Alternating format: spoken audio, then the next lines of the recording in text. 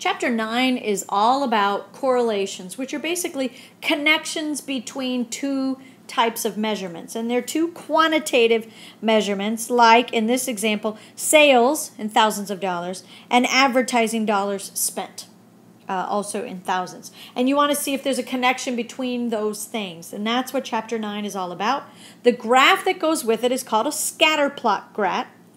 And it's you've seen a scatter plot, and the next slide shows you some examples. But and we're not going to create one on this slide. Again, you've got some other examples, but basically a scatter plot is just a graph of, it looks like a bunch of dots. What I want you to get from that is each one of those dots, for instance, if I graphed this data, each one of those dots would represent a month. January would have a dot. February, April, May, all of those would have a dots. And you would have two measures. For instance, I might have sales on my x-axis. That's the horizontal one. And I might have advertising on my y-axis. You would have a number scale here, like I might be going from $100 here all the way to $130 and everything in between. My advertising dollars are going, in this case, 5.5 to 6.8. So maybe I would just go by, maybe I could start at 3. I don't know. 3, 4, 5, 6. So each one of these would have their own scale. I might have hundreds in the bottom and I might have ones in the top. And you would estimate where that dot would go, how far over it would go, and how far up it would go. And that's where you put the dot. And the graph of all those dots is called a scatter plot. But what I want you to know, and you're going to be using technology to do the graphs for you, I just want you to understand that each one of those dots represents one person, or in this case, 1 month, and there are two numerical measures used to find the location of that dot. So once you start to graph a bunch of these different things, you're going to see different shapes. So I just want to kind of go over that. There are descriptions for the types of correlations. You can have positive correlations, negative correlations. Here's positive. Negative correlations, no correlation if those dots don't follow any pattern. Or they have curvy linear. Nobody ever says curvy linear in this image. It would be non-linear. So those are the types of relationships. And then you'll notice there are descriptors like strong or moderate. So where those come from is this. Within a scatter plot, you can sort of estimate what I call an invisible line that those dots seem to be traveling along. And that invisible line is called a regression line. And you will learn in the next lesson how to find the equation of that. Sometimes it's referred to as the line of best fit. So whether or not it's strong or moderate does not have anything to do with how steep that line is. It has to do with how closely are those dots following that line. So you see in the first example, hello, why is it doing that?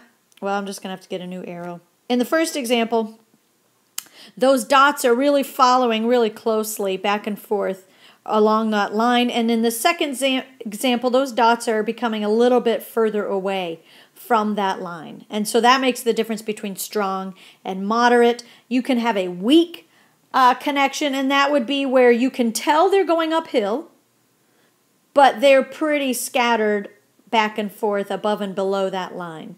No correlation. I don't even really like this image for no correlation. And if I was drawing this image over, which I guess I probably should have done before I started this video, I would add more dots kind of around here, because you should not be able to tell whether it's going uphill or downhill. So that would be no correlation. And then these two examples on the bottom, I wish I could move that arrow. That's driving me bonkers, but I'll just have to keep scooting it. If you sort of estimate where that regression line goes, if the dots are, if your regression line is going downhill, that's what visually how you can tell it's a negative correlation. And we've already talked about the strong and moderate. In the last example, if I drew sort of an invisible line that it looks like the dots are following along. If that actually does not make a line but makes a curve, a rainbow shape, that would be nonlinear. That means there is a connection. You can tell those dots are following a pattern, but it doesn't make a straight line. Now, if you don't have a graph, if you haven't graphed information, and you don't always need to graph information, there's still a way to tell whether or not your data has a positive connection, a negative connection, and whether it's strong or weak. And that's by calculating something called a correlation coefficient. And we indicate that using the letter R. So that's our variable that we use for the correlation coefficient R. And R follows a scale between -1 and +1. You can never have an R value greater than the number value 1. So I'm going to go through and give you the scale. Now, these are not like industry specific. The whole world uses this scale, but they use a scale similar to that. There's not a hard, fast rule, but for our purposes in a math class, so that we can all be consistent with our answers, I'm going to give you the scale. Okay, so when you calculate R, which you will do, you've already read about how to do this. There is this massive formula, but your calculator is programmed with that massive formula, and it will give you the R value. If your R value is between -0.25 and +0.25, so if your R value is somewhere within the first quarter of its way between 0 and -1, or 0 and 1, we say that that indicates that there's no correlation. So you don't have to come up with a 0 for there to technically be no correlation. I'm going to erase that word correlation just because I'm going to run out of room. So if your R value is within that range, you would say that shows that there's no correlation between those two data sets. All right.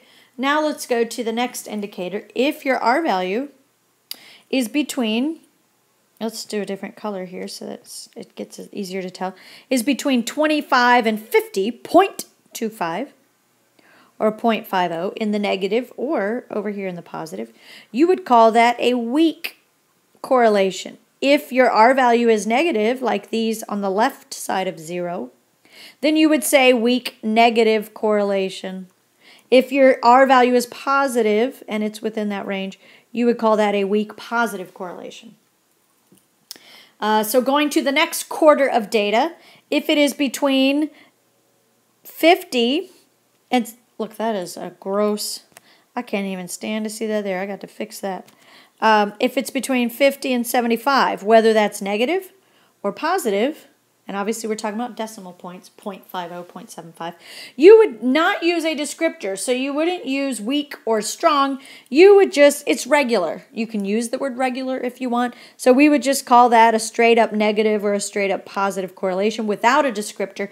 And last but not least, if it's from -75 to -1, or the positive version of that, 75 to 1, that's when you get too strong.